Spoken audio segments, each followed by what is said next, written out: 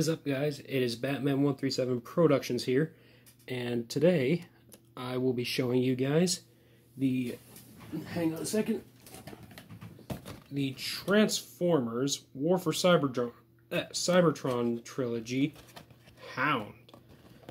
This is part of the Earthrise, I think this is. Doesn't really say on the box. I'm going to say it's Earthrise and call it a day. I'll tell you what, the unboxing segment was really fun. But, forgot to get footage of him in the box, but you aren't missing much, honestly. One thing that's really cool is that he comes with this part of Teletran 1. That's pretty cool. I think it's Teletran 1 anyway. It might be Teletran 2, I don't know. I haven't watched all of G1, just the first few episodes. This was the card on the inside, and it looks pretty cool. I would almost consider it a display for the figure, but no. Anyway, so, onto the figure itself. The sculpting is pretty good. Very basic, but very nice. He has these two guns. This sort of machine gun looking thing. And it's pretty cool. That is actually the spare tire from his back. And he's got this weird pistol looking thing. And, you know, this being part of the War for Cybertron trilogy, they all just peg in and out of his hand. I'm going to keep those there for now. As for Hound himself, looks pretty good. That face sculpt, I think it really captures the way that he looks. It's very cool. I will give him that.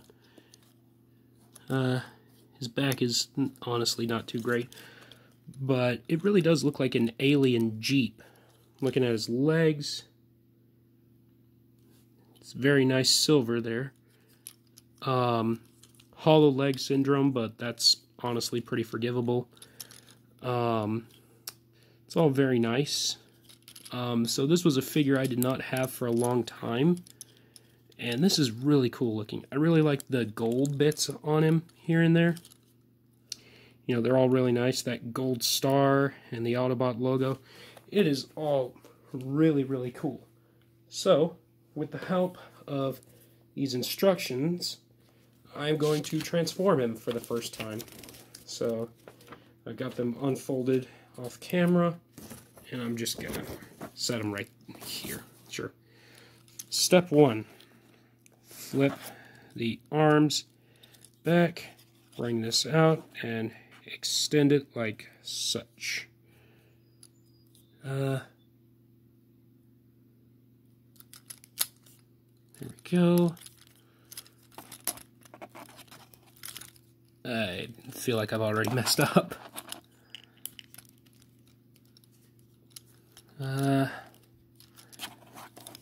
Give me a minute. So, 20 minutes and some head scratching later, here we have it. Honestly, I do think it gives the impression of an alien Jeep, which is honestly what it's supposed to be. So, that's fun. Rolls really nicely in spite of the fact that his arms are right here. And the transformation was a little tricky, but it's cool. So, I'm going to quickly get this guy back into robot mode, go over to articulation, and I'll give you guys my final thoughts. So, having looked at his vehicle mode, let's have a look at his posability. So, first off, we get a very small and tricky ball joint at the head. I believe it's a ball joint. Yeah, it is. So, his head moves side to side, somewhat inhibited by the shape of his head. Can look up a little, down a little. No head pivot. Then at the shoulder, that's where it picks up. So there's a little bit of a butterfly due to the transformation. Rotation, hinge out, bicep swivel, single jointed elbow that meets a little more than 90 degrees. Rotation at the wrist. Then waist rotation, very important.